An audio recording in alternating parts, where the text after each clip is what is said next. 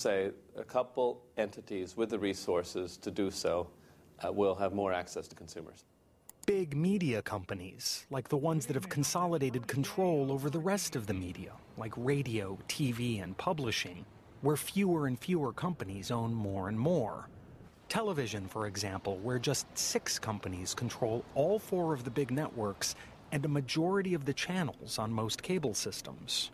In a very real way, the antidote to the consolidation in the traditional media was the emergence of the internet as a place where people could break through those barriers, that consolidation, and gain access to the information, the products, the services, the ideas that they wanted to have in their lives. That's what the genius of the internet was, that it made the First Amendment a living document again for millions of Americans for whom it had lost its meaning. The First Amendment had become what A.J. Liebling famously said, freedom of the press belongs to those who own one. Well, this basically made freedom of the press belong to everyone again. The fact that it is truly an open environment where the costs are so low, people have a chance to get in there and say something without being censored. Media scholar and reform activist Robert McChesney and his allies in the fight for net neutrality say this openness is so valuable to democracy that we can't afford to let it change. The decisions that we're going to be making in the next 2 or 3 or 4 years are probably going to set our entire communication system and really our entire society on a course that it won't be able to change for generations. It will set institutions and rules in place that we're going to build on.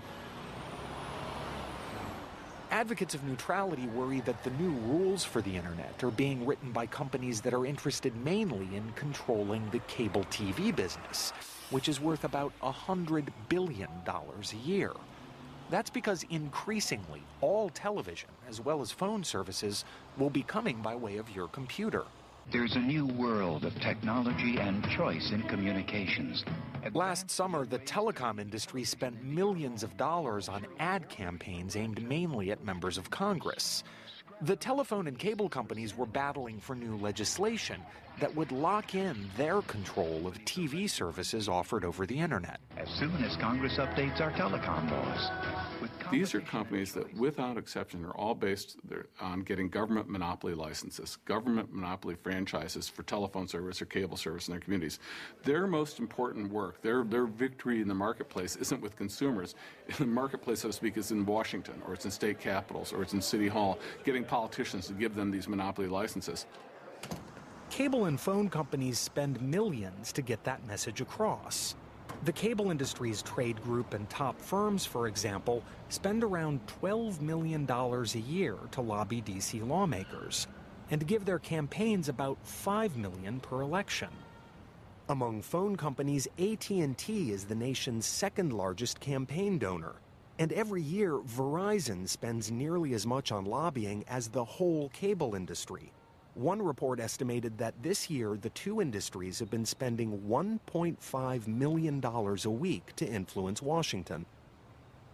The unfinished business is the request for a recorded vote on Amendment Number 7, printed in House Report 109-491, offered by the gentleman from Massachusetts, Mr. Markey. In June, that strategy paid off. Even though advocates of net neutrality say it's the First Amendment of the Internet, the House of Representatives refused to reinstate it. The amendment is not agreed to. Those advocates say that if the Senate goes along, it would be one more victory for big media conglomerates.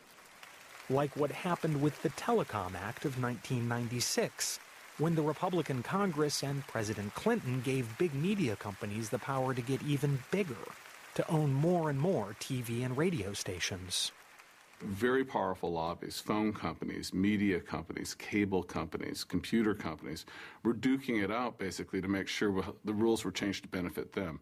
There was a clear understanding then, as there is now, that the government was going to set the rules. There was no such thing as deregulation.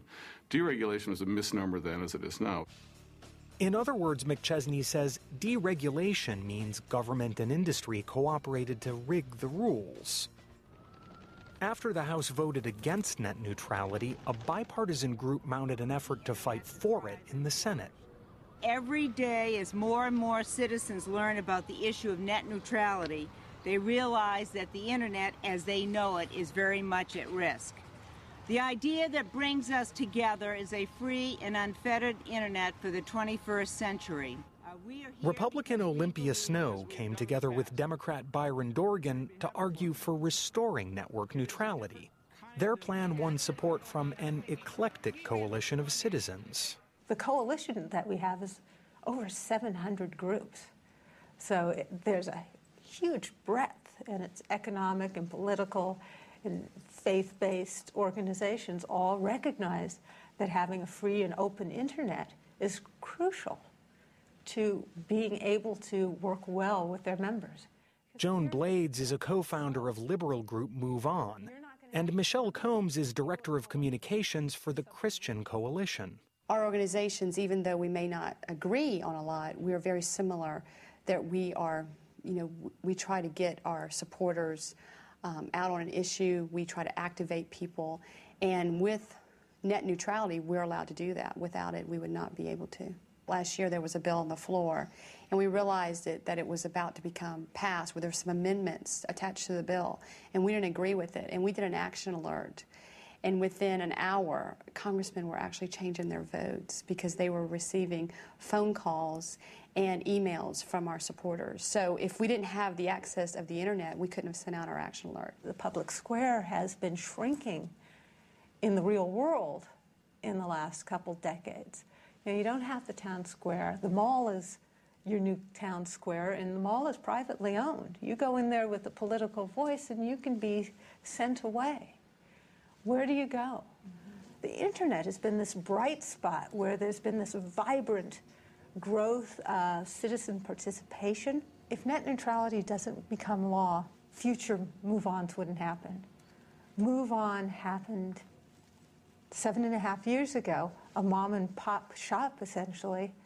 We spent $89 and put up a website, and we had equal access to people as anyone else, and it just grew to 500,000 people. That won't be able to happen if the internet has a slow lane and a fast lane, and that's what's at risk. Mike McCurry says not to worry.